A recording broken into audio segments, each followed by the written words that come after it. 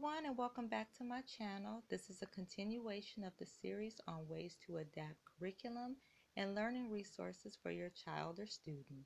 These ideas can be used in the home setting or school setting. We are adapting store-bought puzzles to be more independent and engaging activity for young learners. So let's begin. I used the same technique with this puzzle as I did in the Series 2 video with the Dollar Tree puzzles that I purchased about 2 years ago. This is a Walmart purchase here, about the same amount of time, about 2 years ago. This was originally for my son, who was 5.5, and now my daughter, who is 3, she uses this puzzle as a learning activity. So I did the same method in the Series 2 video where I just completed it, taped it in place, photocopied it, and this time I did it in color, and I used double-sided tape to secure it to the very back of the puzzle here, the puzzle board, to make it stay in place, and I turned it into a matching activity. So this was very, very important for this particular puzzle. Why? Because many of the pieces, they can fit in place, but it's not necessarily the right place. We have A is for apple upside down here, but we know the right place is up here.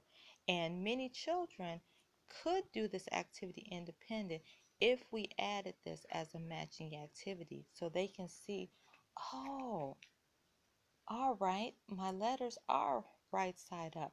I am matching and creating this apple here with a little worm print out.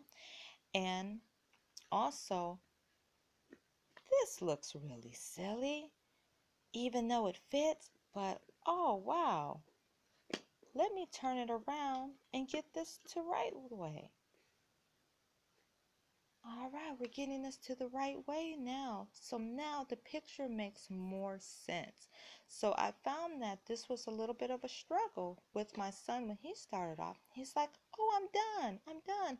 But I saw that pieces were in the wrong place. It fit, but it was in the wrong place. So I just want to encourage you to take a look at some of the puzzles that you have in your collection and see if you can add more activities like this to your learning rotation with your young learners, perhaps just making a photocopy of it and make this into a matching activity will be very encouraging for your young learners.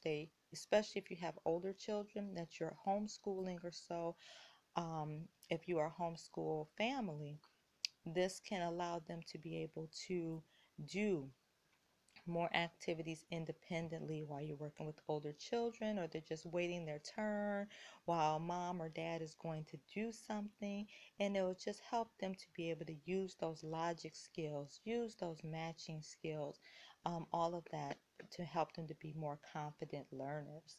So have you done something similar with puzzles like this? Have you experienced this type of problem before with a puzzle? Please leave your comments below. Remember to like, comment, subscribe, and share. And do stay positive, and see you soon. And I appreciate you watching. Thank you so much. Bye-bye.